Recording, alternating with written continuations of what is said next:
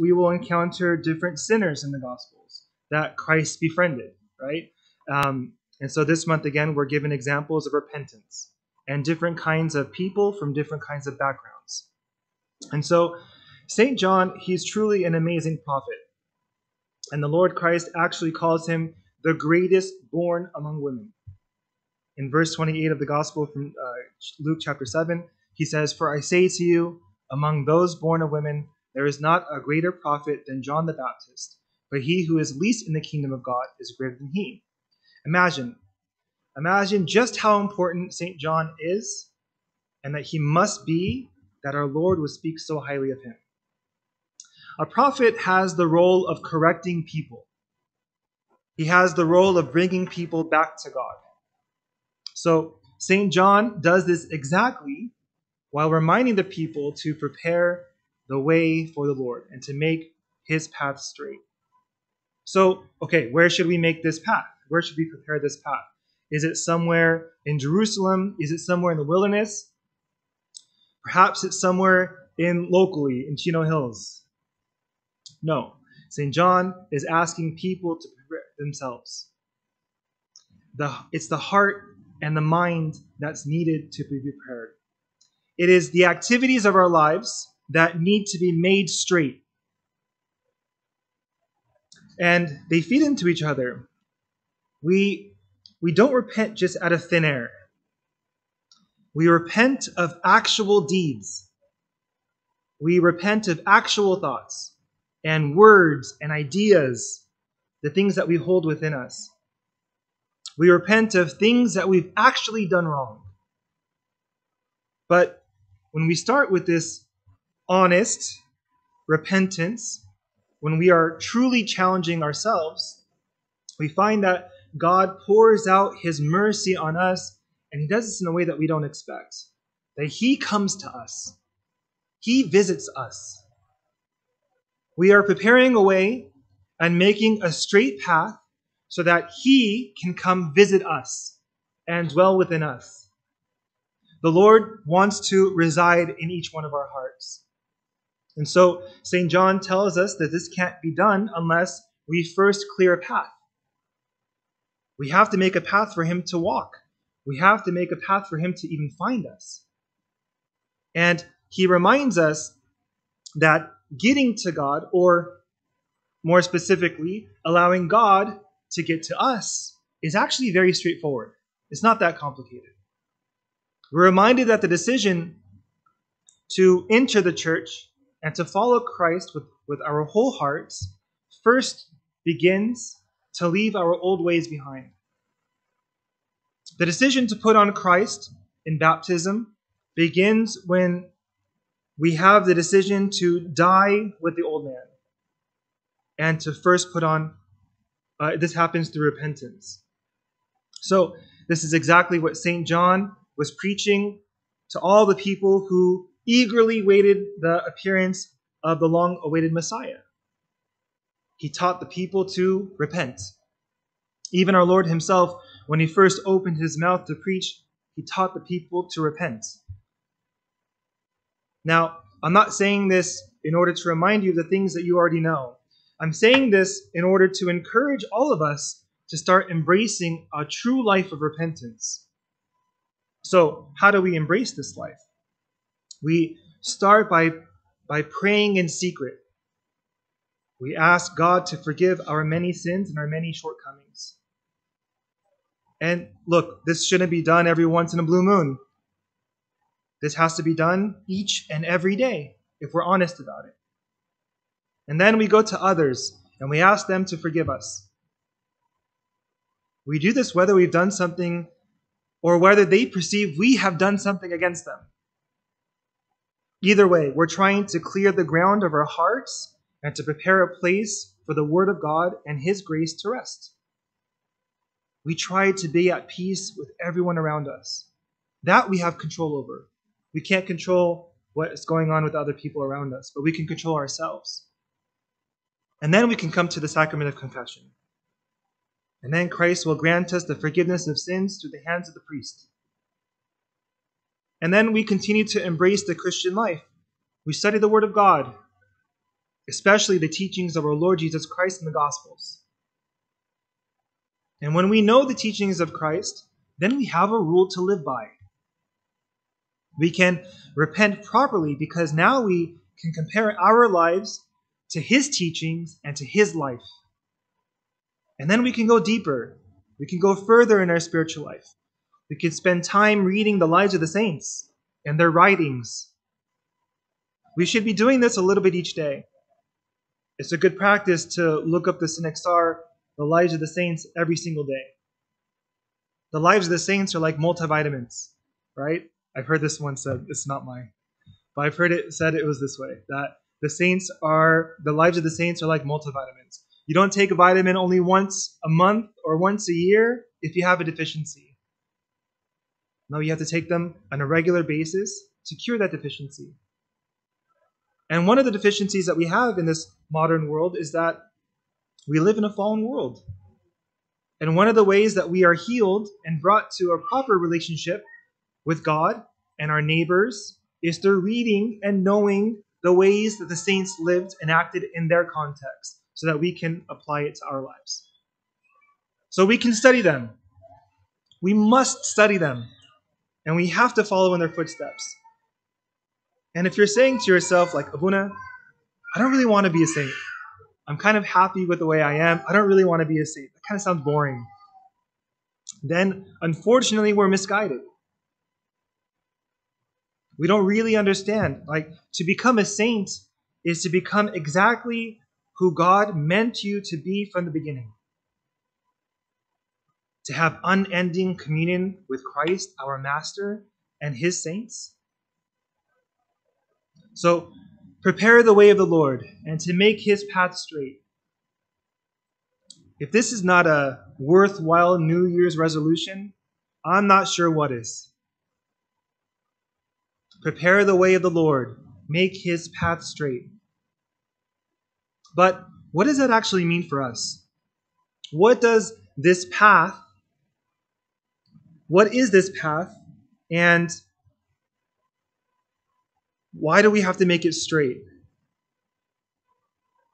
What is the way of the Lord and how do we prepare it? We have to know that these words refer to the heart. Christ, again, desires to live and to rule his people in their hearts. And we who deeply desire to know him more intimately, more deeply, are given a way forward from here. We have to prepare the way of the heart and to straighten the paths of the heart so that God can come to us, or rather, that we might come to him. We prepare the way of the Lord in the same way that the people prepared the way of the Lord so long ago when these words were first spoken. We repent. We confess. We receive baptism. We receive the washing away of our sins. Of course, we know that in our Orthodox faith, there can only be one baptism. So, how can we be baptized again? St. Basil says that there is a second baptism, the baptism of tears. The baptism of tears.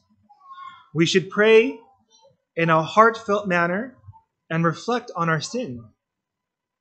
We should acknowledge that our sins have truly separated us from God, who loves us. And sin, frankly, separates us from our families and our friends. So we should acknowledge that our sin has tainted every single thing that we have done in our lives. And I have to understand that my sins affect more than just me. They are felt within the whole community. And our sins are powerful, but God is more powerful. So why should we start our New Year's with this kind of resolution? Because as Christians, we have stated that we desire to know God. And we desire to be his sons and his daughters. And this is the only way to make our desire a reality. Through true, heartfelt, even uncomfortable and painful repentance. Anytime someone who wants to build a house, we think that the first thing they have to do is prepare the foundation. But it's not true. Not necessarily. The first thing that we have to do is to clear a path for the materials and the workers and the equipment to come to the construction site. Our Lord will provide all the material. He provides the workers. He provides the equipment. And He will oversee the job. The materials are the sacraments. And this brings us the grace of God, especially through communion. The workers are the clergy and our fellow brothers and sisters who serve the needs out of love. The equipment is the church and all that's contained in her. Her prayers, her discipline, her services, her hymns, and all that is provided by the chief builder, who is our Lord Jesus Christ. What's required from us is to clear the path for Him to work. We have to give Him space to work.